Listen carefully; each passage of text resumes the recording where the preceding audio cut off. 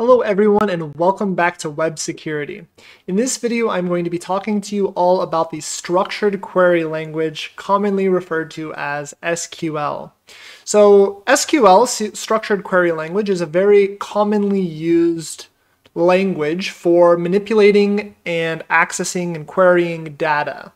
So SQL is a language in and of itself, of course, structured query language. It is a language, and if you want to understand how web applications work, particularly those that use structured query language, which is, again, very common for manipulating and accessing data, we need to understand what it is that the structured query language is. So I'm going to be talking to you all about the basics of structured query language, SQL. So the first operation that is very important and good to know about is the create table operation. So SQL operates off of a paradigm of you have these databases, and within those databases you have tables, and then within those tables you have rows and you have columns. So you can kind of think of something like some sort of spreadsheet application, right? You can have a bunch of pages in your spreadsheet application and you have rows and columns with holding data. So the first thing we want to be able to do is we want to be able to create a table that's going to store data.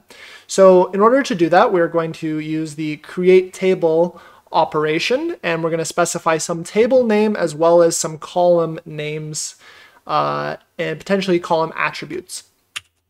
So for example, if we want to create some users table, we run the create table users, and then we're specifying username and password as two of the columns within that. And in doing so, we've suddenly birthed a new table within our database called users, and it's ready to have a bunch of users with a username and password. So right now we've just got an empty table with users, username, and password are the attributes, the columns of a particular user, which is some row within that user's table. So now if we want to add some data to that table, we want to use the insert into function, which is we can insert into some table name values and then specify the values you want to insert in order of those columns. So for example, if we want to insert the admin user, we can run insert into users values admin. Note the double quotes here, or you could use single quotes, but we are inserting these string values into our table, and suddenly we have a concept of a user, some data backing a user concept, where we have one of them which is an admin, whose username is admin and whose password is admin as well. And if we want to continue on to insert more data into this table, right, every time we perform one of these operations, we're inserting another row into the table. Now we have Connor, password 123, and finally we add Kanak with Hunter2 as a password. So we've got this table set up with some data with 3 users in it, each with a unique username and password. And you could imagine now we're ready to start having a web application, right? You can imagine some web application had a create user page, and when you went to create that user, well, now we need to run this operation of inserting that user into our database. Our database stores data, right? It stores all the data that's going to be critical for this web application. Now, if we want to start querying that data, we're going to use the select operation. So we can select some number of columns from some table name where there can be some conditions on what kind of rows you want to select from that, what kind of query you want to perform in order to determine what you want to select. So for example, in the base case, we can select username, comma, password from users, and that's just going to return all of the usernames and passwords of the table, right? We're going to get all these rows with different columns within those rows, and we can access it. We can know all of the usernames and passwords of all of the users within our database. On the other hand, we might just select the users. You can imagine a web application. You might want to know who all the users are in my web application. We're just going to query for all of the usernames within the web application, within the database. And to do so, we just select username from users, and suddenly we have all of the usernames within our users table. You can also, if you don't want to specify particular columns you want to select, if you just want to select them all, you can use this star token. And the star token just means, hey, give me all of the columns, give me all of the attributes of all of the users now, because again, we haven't specified a condition yet. We're just selecting everything from all of the users. So we're going to get all of the usernames and passwords. Now we might also do select star from users where username equals admin. So we might want to find information about some particular user whose, in this case, username is admin. So we query, hey, give me everything about the users, in this case, whose username is admin. Well, it turns out there's one user whose username is admin, and the result contains the information about them. Alternatively, you might imagine some login operation, right? Hey, give me all of the users whose username is admin and whose password is password. Well, it turns out, as we kind of look to the left, right, the admin user has a username of admin and a password of admin, so no rows are returned. There's no users who have a username of admin and password of password, so nothing comes back. It's an empty result. Of course, if we log in correctly, if we supply a username of admin and a password of admin, then sure enough, we find that user whose username is admin and whose password is admin. Hopefully it's clear how you can imagine using this language with this data to build up a web application with users and have this login operation, right? Your login operation is going to look something like this. Okay.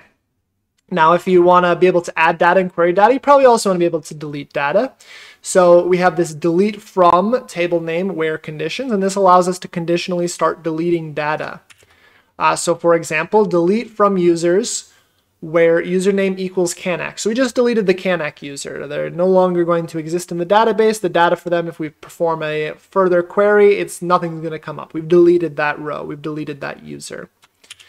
Alternatively, rather than just inserting and deleting data and querying it, you might also want to update data. So we have update, table name, set, some set of assignments, where conditions.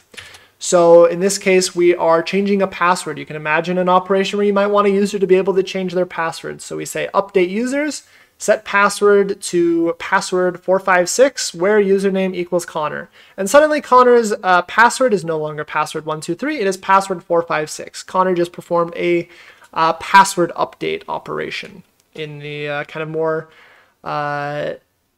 specific to a user management web application. You can imagine this operation being important.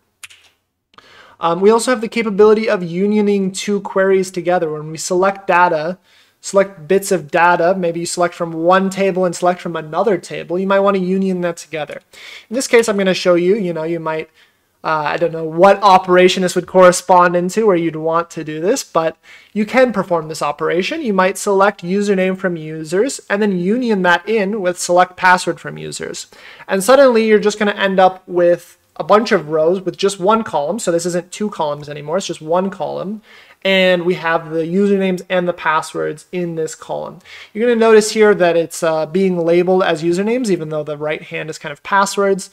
Traditionally, when that result comes back, it's just going to all get merged into the first selection's attribute names. So that first selection is selecting for usernames, which means that first column's attribute name, that first column's name is going to be username, and that's just going to carry on. It's just going to use that as the default label for that column. Not super important necessarily, but that's kind of what's going on there, why we're calling it all usernames. Now we also have this concept of a schema table, which isn't an operation in and of itself, but it turns out you have this default table that in this case, we're looking specifically at SQLite, though there's also like MySQL and Postgres and all these other database management systems that have slightly different dialects to SQL. In this case, we're looking at SQLite, which is kind of considered the simple one. That's the simplest one. It's really just backed by a file on your file system. It's the very simple database solution here. And it has this concept of a schema table that is called SQLite_master. And SQLite_master has a whole bunch of rows and columns. And one of those columns is named table_name or TBL_name. And if you wanted to query all of the names of all the tables, an operation you could do is to actually query that SQLite master table, select the table names from that, and you're going to get all of the table names. This is kind of a meta operation that might be useful depending on if you need these kind of meta operations to start performing queries on the database at like a meta level. that all of the popular database management systems, whether it's SQLite, MySQL, Postgres, etc., all have this sort of schema table, all have something similar. It's not going to look exactly the same, but have some sort of table that's managing data about the database that can be useful in some circumstances, and I figured I would mention it here. Now finally, if we kind of want to come full circle, you might want to just completely get rid of a table. You might want to drop a table. So the drop table operation just entirely drops that table from existence. It no longer exists. And by performing the drop table operation, it's gone, right? We run that operation, drop table users, and suddenly the users table is just gone from existence.